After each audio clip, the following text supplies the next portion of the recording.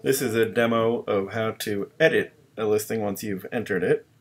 So you go to the fourth tab on the bottom of the screen, the one that is a circle with a gear on it. You can see a silhouetted pencil there, which you tap, and that brings you to the edit screen.